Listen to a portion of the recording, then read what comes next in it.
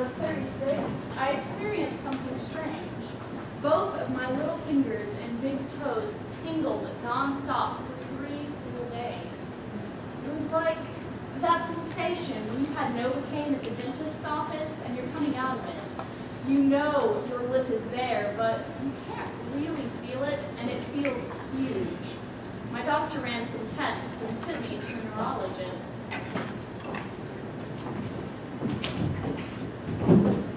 Marion, you've experienced a single sclerosis.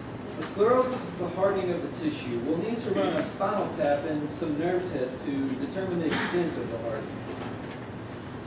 The tingling in my toes went away after 3 days, but the tingling in my fingers persists to this day.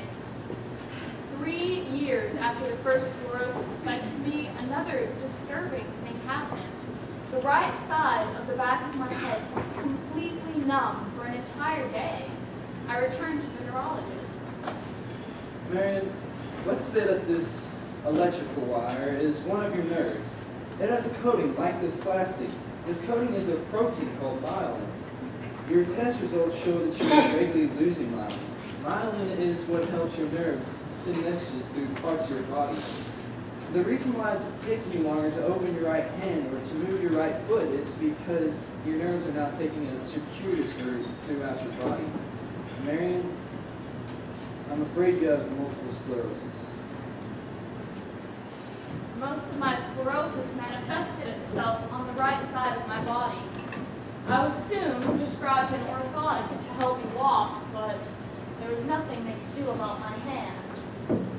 At first, just my pinky and ring finger tingled, but soon my middle finger, index finger, and finally my thumb became numb and tingly as well. In the beginning, it was just a nuisance and I could still play normally. My right hand just wouldn't move quickly enough anymore, so I started to learn how to bake it on the piano. As the MS progressed over the following months, my right hand just folded up. I couldn't open it without great difficulty, but I continued to play. I couldn't play the chords, but I could still play the melody with my index finger and middle finger. I guess the strangest thing I had to adjust to was the numbness in my fingers. Before, I could play with my eyes closed, like the night of the dress rehearsal when the lights went out, but since I could no longer feel the keys, I had trouble relating to them spatially.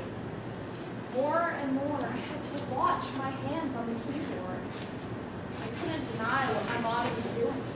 I couldn't deny what I was hearing from the piano. I was losing my ability to play. I'm worried about her, James. How else is this going to affect her? I don't know. Sometimes it's almost as though nothing has changed. You certainly can't tell by the way she plays. Well, she's very talented, and she's finding ways to make the music work for her.